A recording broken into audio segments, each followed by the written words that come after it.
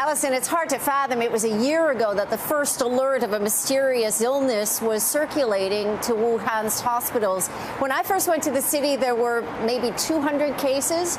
Now, 12 months later, investigators still haven't been on the ground. There are lingering questions. And now a new study about antibodies from China's Public Health Authority raises the possibility that the virus was spreading far wider in Wuhan than first reported. New data about the scale of the outbreak. China's CDC saying testing for antibodies in Wuhan revealed as many as 500,000 people may have been infected, nearly 10 times China's official tally. 1 year on, life in Wuhan appears strikingly normal. Streets are busy, kids are back in school, people packing bars and parties. We're standing here today very happy, she says.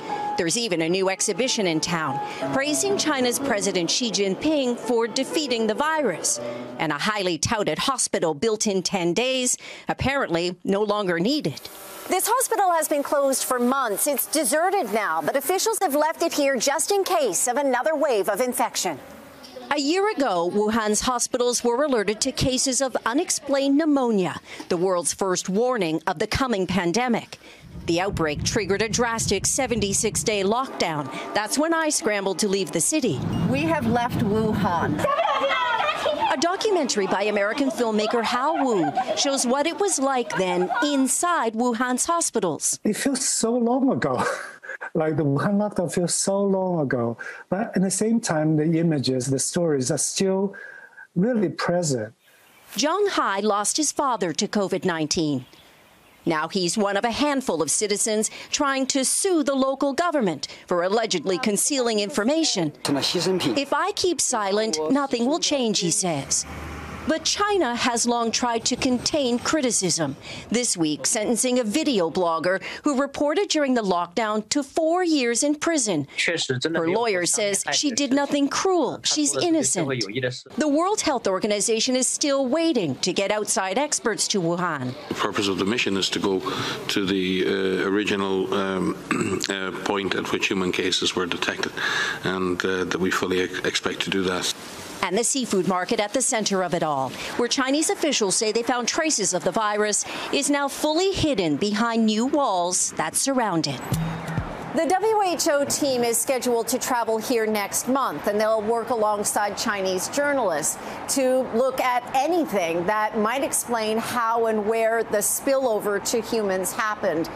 The lack of transparency, as well as the lack of outside involvement to this point, have left a lot of room for speculation and theories about the origins of the virus. But these answers are critical for preventing future pandemics, especially when the WHO is warning this may not be the big one. Allison? Hey everyone, I'm Allison Morris. You're watching NBC News Now. Let's start this hour with some good news, shall we? Another COVID vaccine approved today, this one in the UK. British regulators signing off on the Oxford AstraZeneca vaccine. U.S. health officials think it could be approved here sometime around April, giving both of our countries several vaccination options. But Reuters reporting that some poor countries might not get any COVID shots until 2024. Vaccines offer great hope to turn the tide of the pandemic. But to protect the world, we must ensure that all people at risk everywhere, not just in countries who can afford vaccines, are immunized. So far, more than 82 million people have tested positive for the virus worldwide. Nearly 1.8 million have died across the globe. That's according to Johns Hopkins University.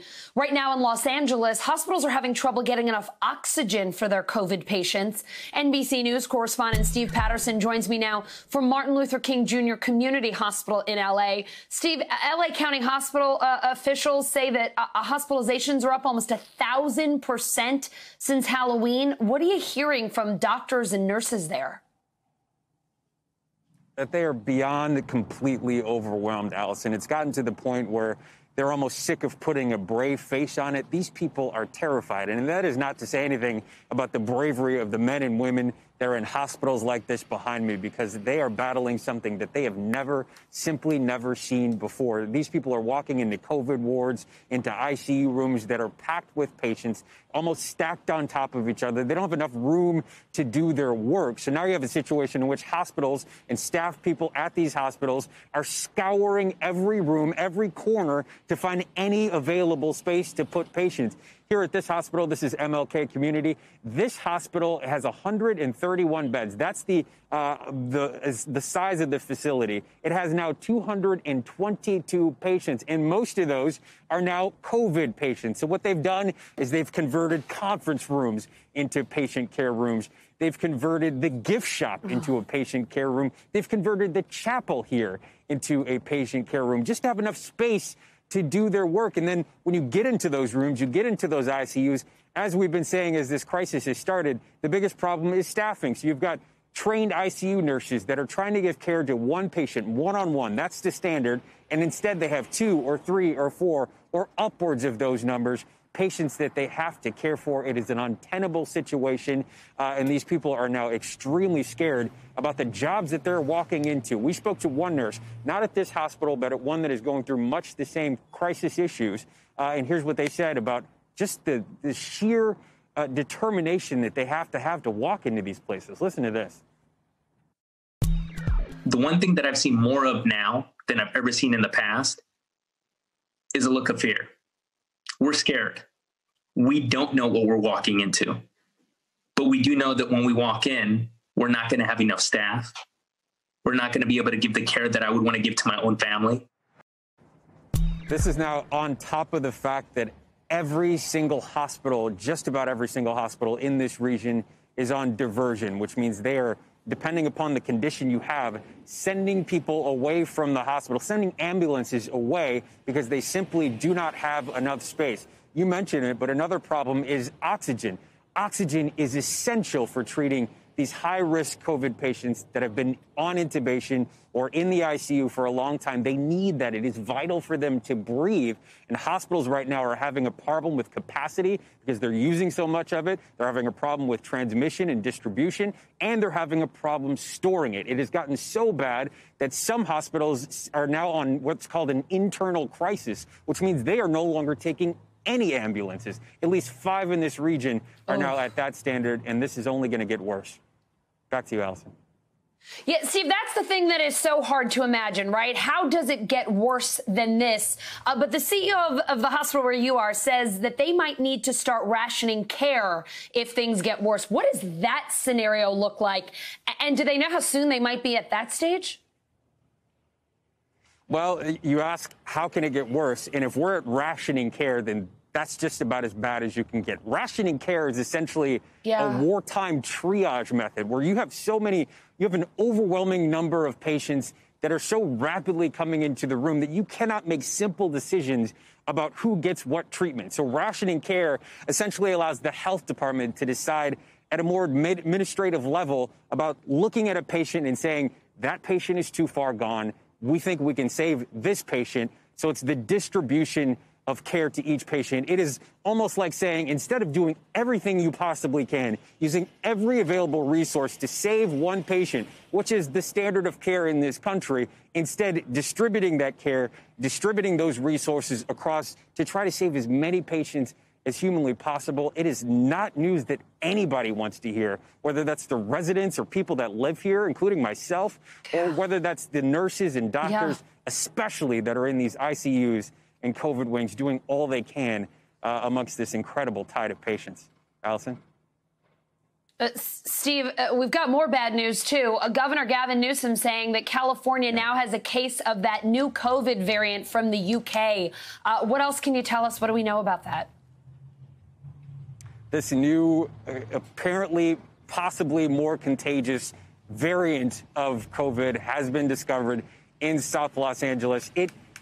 To people who are healthcare workers who have been doing this for a while, they had found and discovered that maybe this was here towards the beginning of the week, The health director said they had done some samples and that they haven't discovered it. And then the news broke about today where they had discovered that new variant. I don't think it's surprising to people looking at the numbers, looking at how many people have come through these ICUs and ERs to say that there is something that may be more contagious in these communities. They said earlier that this was not the dominant variant of this strain, so it's more likely that the most generic version of COVID is the one that is still rippling through the community. But they aren't surprised that it's here.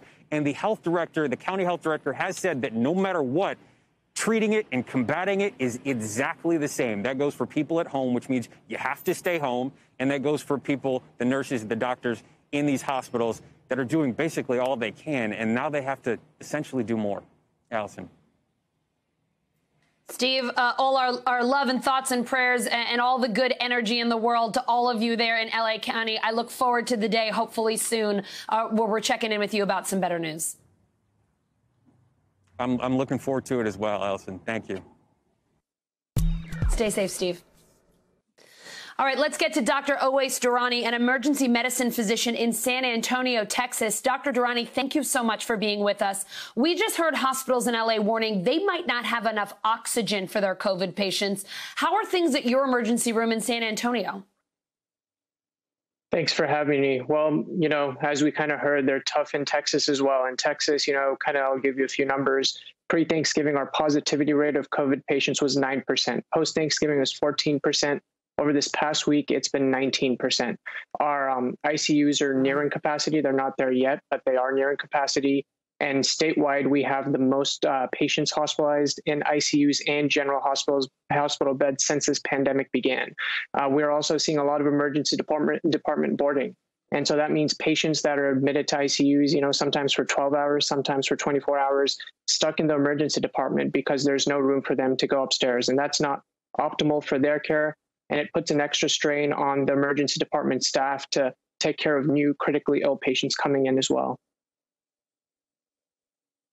We know the UK just okayed the Oxford AstraZeneca vaccine today, but we don't expect it to get approval here in the U.S. until sometime around April. Why the delay? Why is it going to take so much longer for us to approve that vaccine here in America?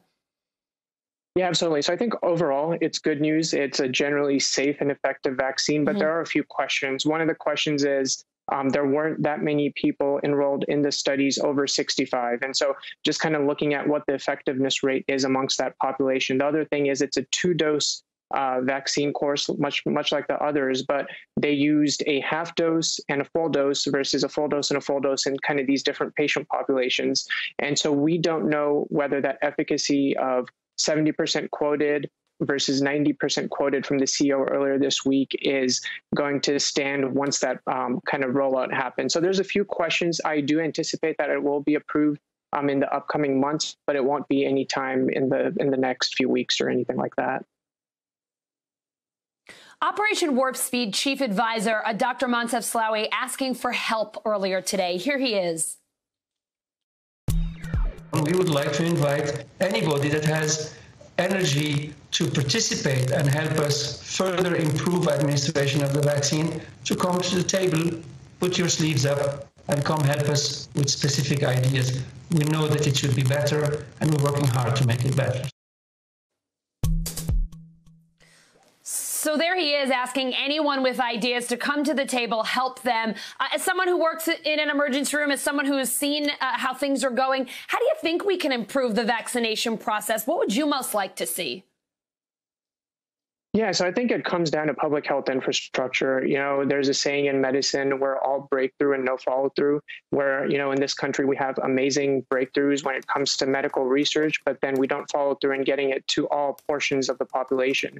And I feel like we're seeing that here. You know, initially, once this pandemic started, we had issues with testing. Every state was kind of for themselves. There was no federal leadership.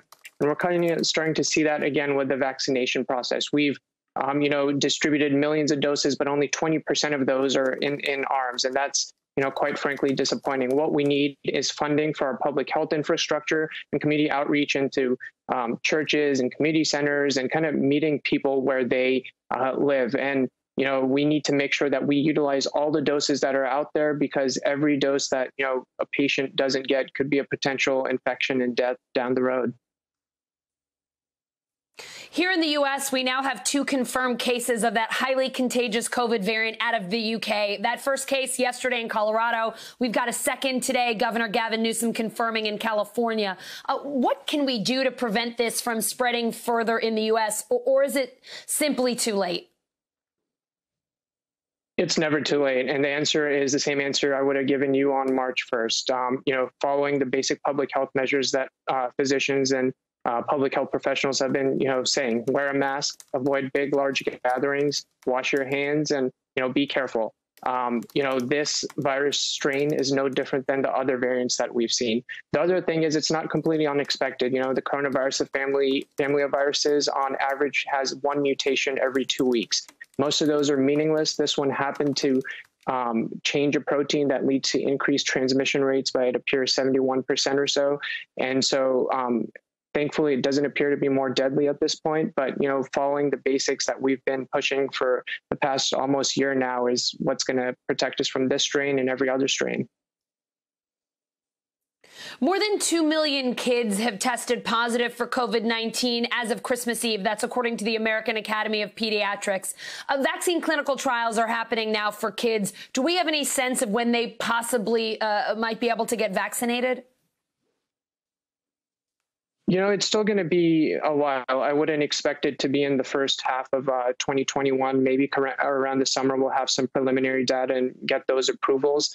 In terms of the numbers of kids going up, I think that is to be expected as well. Most kids were isolating at home, attending school via Zoom. For the holidays, a lot of families got together. There was a lot of travel. And so that's going to naturally lead to an increase in positivity rates amongst kids. But I think the main thing is, focusing on isolation and focusing on the public health measures and just staying healthy and living long enough to get that vaccine once it's approved for kids and the rest of us as well. Dr. Durrani, I know it's been a while, but thank you so much for joining us again on NBC News Now. Always wonderful to see you. Stay well, stay healthy. Good to see you as well. Thank you. U.S. prisons are a hot spot for the coronavirus, but several states are excluding them from their vaccine plans, ignoring guidance from the CDC. Incarcerated people here in the U.S. are 4 times as likely to get COVID-19, and they're twice as likely to die from it, according to a recent National Commission on COVID-19 and Criminal Justice study. NBC News' Valerie Castro is outside the Department of Corrections in Cranston, Rhode Island, one of the few states that's prioritizing correctional facility staff and inmates. Good evening, Allison. The Department of Corrections here in Rhode Island is now a week into its vaccination process. This all started last Tuesday when they began vaccinating staff members here at the different facilities. About 107 of them have been vaccinated so far. That was followed up with inmates over the weekend. Incarcerated individuals began receiving the vaccine. We're told about 150 have been vaccinated so far. The Department of Corrections here says that they've identified individuals who are high risk. Not every inmate is eligible to get the vaccine at this point. Those who are high risk, perhaps 65 and older, that have underlying medical conditions and may be immunocompromised. There has been some controversy around the country as far as whether inmates should be getting the vaccine at this point and considered a priority. But here in Rhode Island, they tell us that the fact is not everyone has a life sentence. These inmates and incarcerated individuals will eventually be released, many of them going back into the community to be with friends and family. And so it's really a sense of a greater good, a greater safety for public health in the community as a whole. The medical director here talked more about that with us yesterday. Take a listen to what he had to say. Jails and prisons were not designed to take global pandemics into consideration. I find it very important to protect this population, in part because they are part of the community. A lot of our individuals are going to be released and go out into the community. And despite high walls, despite these fences, no jail is an island. People are coming in and out, and that's correctional officers, that's physicians, that's attorneys, that's social workers. So by focusing on this population, we're really helping the community. And Allison, it is important to point out that the Rhode Island Department of Corrections has been hard hit by the coronavirus this year. Earlier this year, 2 inmates passed away, and just 2 weeks ago, a corrections officer also passed away just before the Christmas holiday. So again, they feel it is very important to make sure that both staff and inmates are getting the protection that they need. Allison? The UK has enough COVID shots for its entire population now that it's approved the Oxford AstraZeneca vaccine. The British Health Secretary Matt Hancock breaking that news on the BBC this morning. NBC News chief foreign correspondent Richard Engel has more. Allison, here in London, public health officials believe that the approval today of the Oxford AstraZeneca vaccine is going to be a game changer and dramatically speed up the vaccination process in this country and eventually across the world. The UK started about a month ago with its vaccine rollout before other Western countries with the Pfizer vaccine. Until now, they have only done about 600,000 vaccinations. The program is relatively slow because the Pfizer vaccine is difficult to handle. It requires ultra cold storage. You can only move it a limited number of times. According to local laws, you can only do 4 logistical moves. That is from the manufacturing plant to one refrigerator to another to ultimately the nurse's office where the vaccination is given. And if you move it more than that, you have to throw it away. Once you defrost it, you have 5 days to use it. It comes in large bundles, each bundle of 1,000 doses. Those need to be unpacked and broken up into smaller groups in an ultra-cold storage facility. It has proven to be very difficult for medical professionals to handle. Some of them, and I've seen this myself, have been intimidated trying to keep track of and follow the handling guidelines of the Pfizer vaccine. The Oxford AstraZeneca vaccine is a more traditional type. It's called a viral vector vaccine in that it uses a virus, a different virus, to deliver genetic material to trigger an immune response.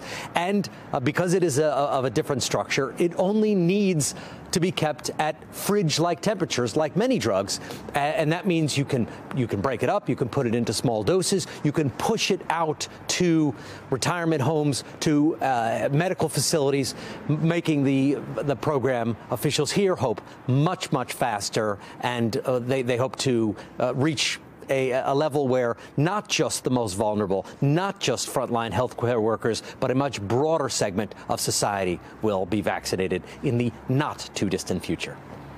Hey, NBC News fans, thanks for checking out our YouTube channel. Subscribe by clicking on that button down here and click on any of the videos over here to watch the latest interviews, show highlights, and digital exclusives. Thanks for watching.